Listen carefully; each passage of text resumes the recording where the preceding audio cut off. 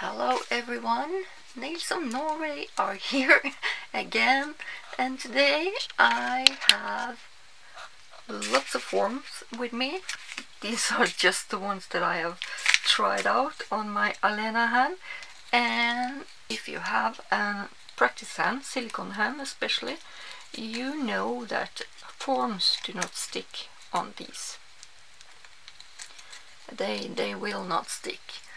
And of course, yes, I've seen other people use different kinds of tapes and band-aid and so on.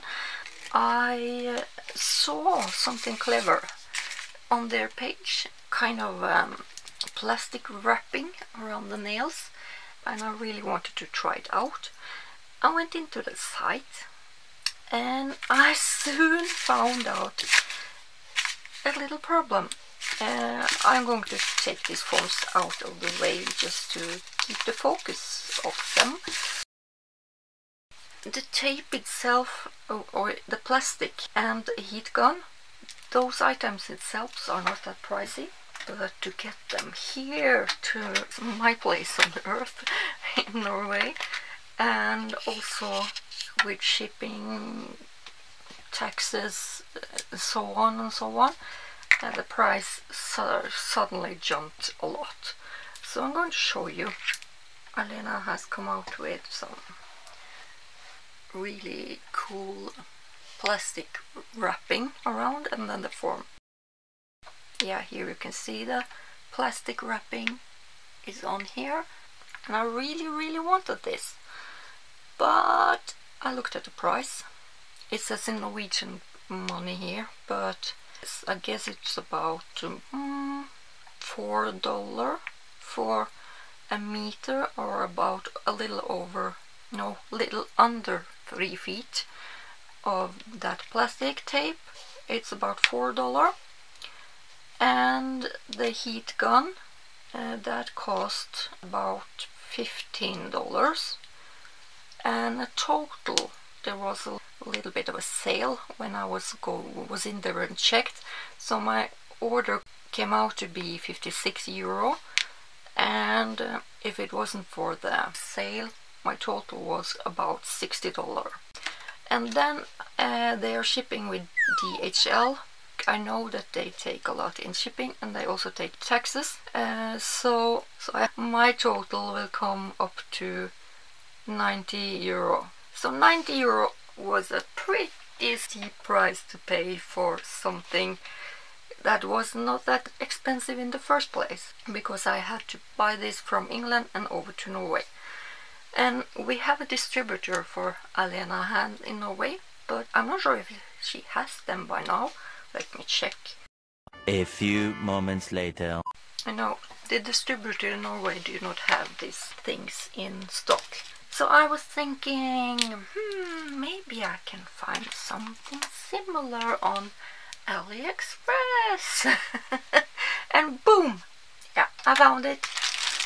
I was thinking, okay, what is this? It's a plastic wrap that shrinks when you heat it up. So I just Googled or searched that on AliExpress, and I found it. I found this little ad, and that was $8, and it was free shipping. It says free shipping here, and it came with a little bit of add to taxes and so on, so it ended up about $10. And then I bought some wrapping. The ones from Aleana is 4 centimeter, or you can choose between 3 and 4 centimeter width, and you have that tape that you can peel off after you used it, and that's brilliant. I wanted that too, so I have this here. I just do not have Nails of Norway written on the sides here. So these are 70 centimeter size, 70 centimeter and 4 centimeter in width.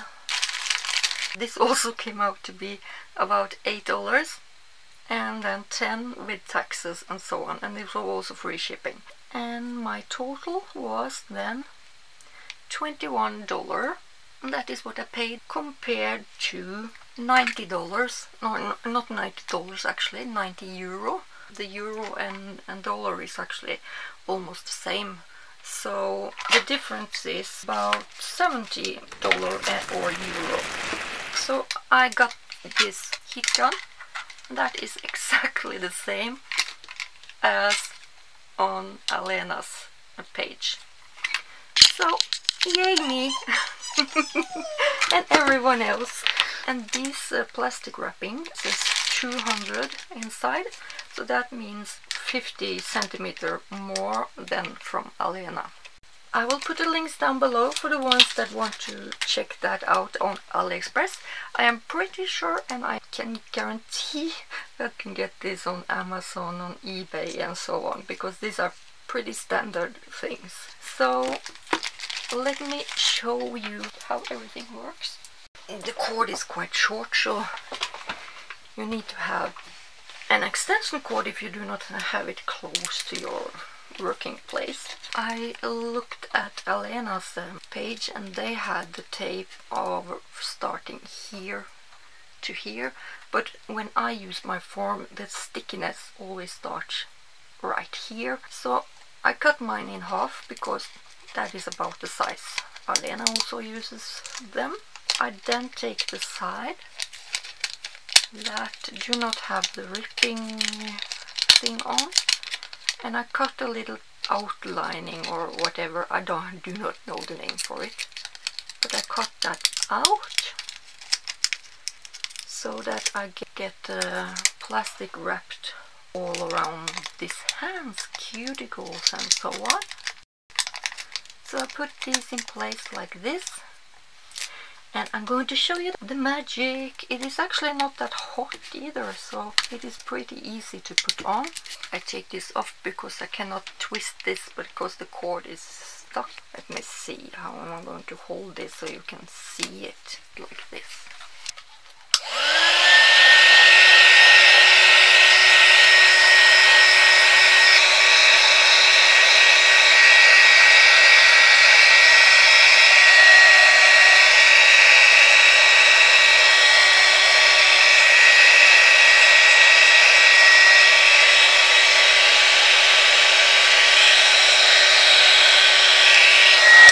So that's it. And I just cut off the one that gets outside the finger. So next one. So it's pretty easy to do.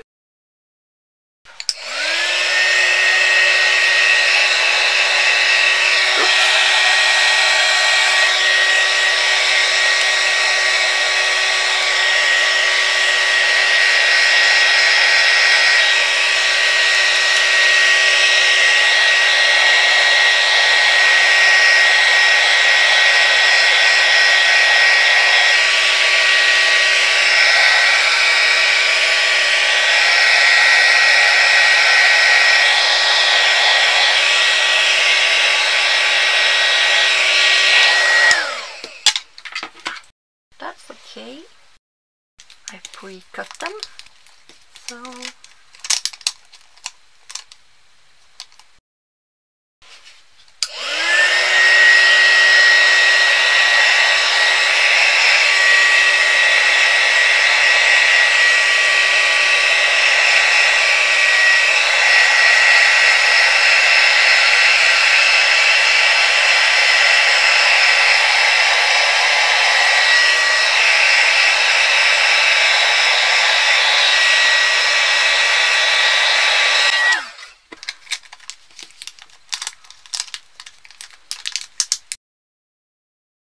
get it in position.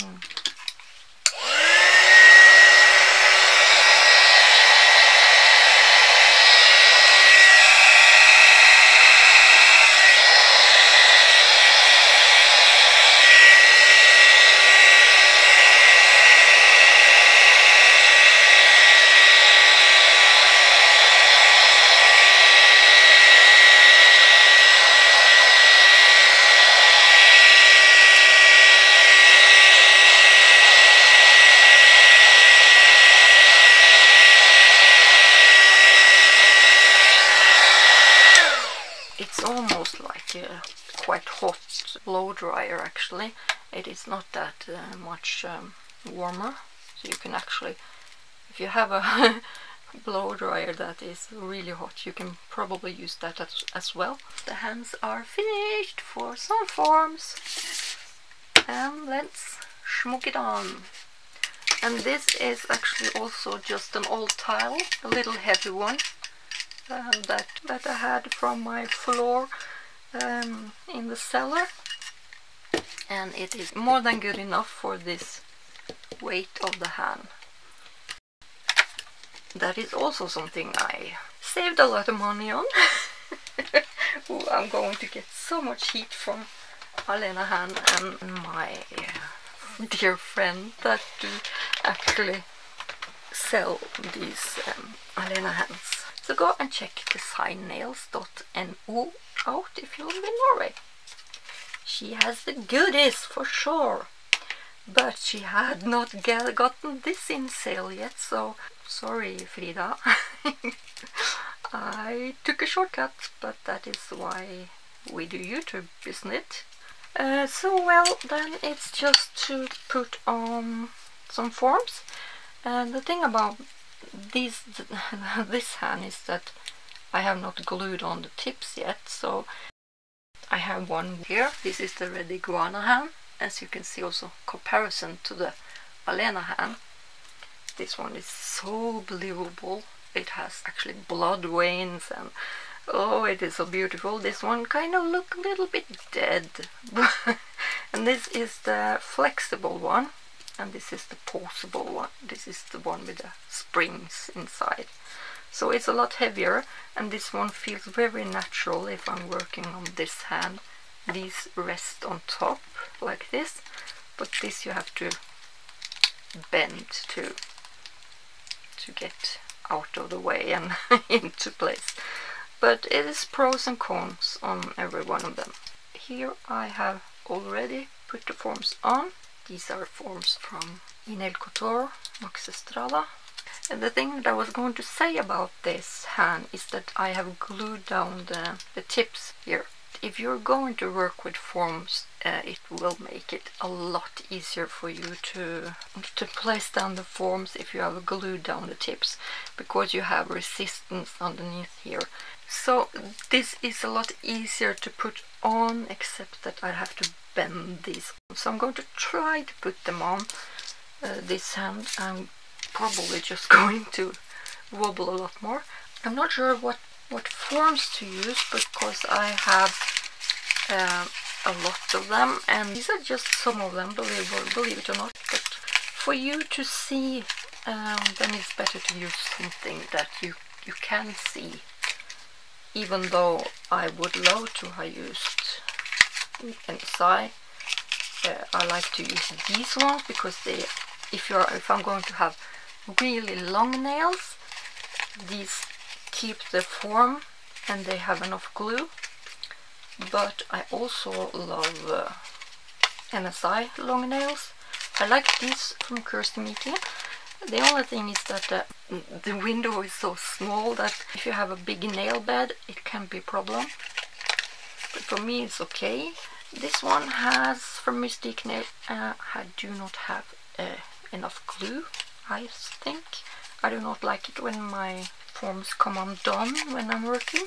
These here from Ugly Duckling are so sturdy and beautiful to put on, but they are a little bit sharp because they are very metallic like.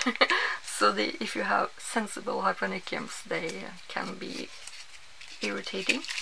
And Brillbirds I love this one, because you have stilettos and you have square, and that is also a thing. If you only want one, you should go for stiletto and square lines. These are a lot of aluminium in them, so these are a little bit more for advanced users than beginners. These are also for Brillbird, but these are more papery and thinner, so these are great for the ones that want to use long nails that do not wrinkle that easy. So I think I'm going to try some of the shorter ones. These I used this a lot in the beginning of my career, my years here, because it is easy to apply, but it do not have a lot of support on the sides here. I like a little bit extra support on the sides. I am so sorry, but my camera died on me. I'm not sure quite where I was and what I was going to say and what I have said already, but I was talking about different forms. So these are great as a beginner for square nails. I love this one. It's harder to check for stiletto. All these here has great glue and adhesion. I would say that do not buy AliExpress, Amazon, eBay forms when you're a beginner, because they do not have enough glue, the cheap ones. So it's better to use brands or people that has evolved their brands and things like that. So the one thing also is different are this curve is different from form to form. This you can see that this is quite extreme. Some people have deeper hyponychium than other, so you need to cut that into shape. You can see that this finger has quite a flat. Yeah, if I would have put this one on a client that had these fingers, if you can understand that this was free edge on top of that. So this had to be cut into place. But if you go into a long Russian almond, for instance, you want to lift that form a little bit up, and that way they fit better on the center, but of course not on the side. So you have to cut the sides, and that will also adjust compared to the angle of your form. So you need to cut your forms. There are no lazy way around it. If you just put this on without cutting the form at all. I'm going to show you on another form, and what you end up creating then, it will create a void here. When that nail goes out, it will be a nick here that will crack your nail and break your nail, and you have a problem. Not put on a form like that and think that everything is okay. You can also get a wide nail, or you get a weak nail because you have no C-curve. If you are going to sculpt long nails, you need a nice good C-curve. If you do not have that, your nails will be very weak. That is just law of physics. If you have a flat plank right out, that plank will break if it's long enough. But if you have a nice curve on it, like for instance, a C-curve should have between 30 to 50% degree of a full circle. Short to medium nails can have shorter C-curve, but long nails should always have a good C-curve. That is why the aqueducts from Rome is still standing, because they were built up with the sea underneath.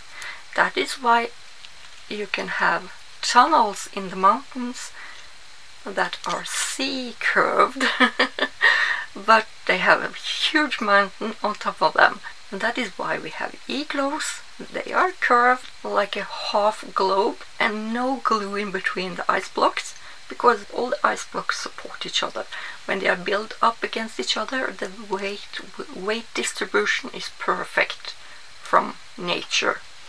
So that is why you can build a long nail, but you can also build it thin if you have a strong C-curve. Yes, I know a lot of you out there like a flat nail, but believe me, a flat nail do not always mean a thin nail. I have seen so many long flat nails that are thick. I would rather have a long nail with a C-curve that are thin than a thick flat nail that breaks and lifts. So that's the lesson of the day. As you can see, I have added NSI's long form here. I put it on like it was going to be long stiletto, because because when you put down a form, you should always go out from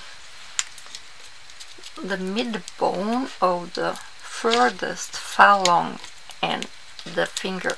Find the center of the mid bone in your finger, and your sidewall should go parallel with that nail. If you push that parallel upwards, this is a straight sidewall and out. Not up and not down, straight out. That is what gives you a strong nail. So if you look at the nail bone here, you go up, and this is how long my stiletto will be. It is going to be straight out to here. This one is quite thick, so, and also has a little bit aluminium in it, so I do not need to use that tab, because that would have been too much on sturdy forms like that. So you always open up that tab. Yes, you can, if you place that down, you will always have a ballerina or a stiletto shape, but every finger has a different width. They are different compared to each other. So when you wrap this around and this is fixed in a position like that, you will have a different angle for different finger. The best way is to open this up and adjust the angle from the side view. So I would say about there. So then I just place it gently into place. Then I check if it's straight from the top. No, it's not. I jumped way ahead of myself here actually. Sorry. Before I check the angles, you have to fit the form, of course. If you look here, you can see that I have cut this form on the side here. This is so that this form will stay underneath the free edge. Because you were going to put product on top of that nail, you want the product to go around your form, not on top of the form and spread from one side to another. That is why you cut your forms. So previously, when it was all on the side walls, you would have just spread it out and you would have a wide nail and a flat nail. But here now you can create a nice inner C curve. Even though I'm going downwards with the form, making a stiletto, I will get a nice inner C curve. So the form needs to go out from the side walls and out, and you need to have room enough to place enough product around here. And if you want to taper it, you taper it. If you want to square, you can use also C curves. I'm going to show you a picture. Tools that you can measure the width of the nail from this side to this side, and you can use that to pinch the form around them to create a perfect square, for instance. And first you can, if you have long forms, you can close this tab together, but then after you have opened this one, you go in and measure the width from sidewall to sidewall while keeping the form curved underneath the curve of the nail. Just lightly hold the form here, and I need to cut this form here and here. So I need to remember that. About 45-degree angle. Cut away that. This is so just stiff form that you cannot just cut nip here because it will not bend out. So then you can try again and see if this fits. I would say about there, and make also sure that the underneath tabs need to connect. If not, you will get a crooked nail, crooked form. So then close them and squeeze them well underneath and Oh, well, I am talking about something that is quite passionate for me today, so I completely forget to check my camera. It shuts out on me all the time. So I was talking about the angles of the form. Well, on the next form I'm going to show you, I think I'm going to use one of these from NSI that are easier for beginners to use, and this is a lot thinner. So here you can use the sticky tab, but I like to put it on the sticky way out, because if you want to narrow this, you would like the sides to stick together and not create a void so you get wide nails again, like I talked about earlier, if it's not cut out. And you can roll it a little bit if it feels like it's a little bit stiff. Roll it. And always measure the form so you can see from the lines where you want to cut. I need to cut it between these two lines in the corners here. You mark that either with a sharp pen or just in your memory. So place it underneath and check the side view. Check your client's side view that you get it straight and parallel to the finger bone. So this is the finger bone, and that line here should actually follow the finger bone, and it does that. Let's see if it's straight. No, it's not again. So off it goes, and just check again. When I pinch it tight here and close these, it looks like this form is pointing a little bit too much up, but this nail bed is actually sloping downwards a little bit. Not sure if you can see it, but it does. So to get a straight nail you need the form to point up a little bit. If you have a downward pointing nail bed. So it's going up, but I will get a straight nail with a good C-curve on the medium to long nail here. So that is why I pinched it, so that you get a really nice and thin nail with a good C-curve, and it's strong and it's not wide and flat. So I think that is it. I have covered everything, upside down and sideways. If you have followed all the way through, I thank you so much. So please subscribe to my channel if you haven't done so. Hopefully you will see other videos from me. I will try to maybe make them a little bit more shorter, but also maybe a little bit more haul than earlier, and just some swatches and some tips and tricks, of course, here and there. And also follow my other social media if you want to. Here they are. I hope you have enjoyed this mess of a video. So thank you everybody for watching. I hope to see you again sooner than later. Thank you for watching everybody. Links are in the description box below. Bye bye for now. Bye bye.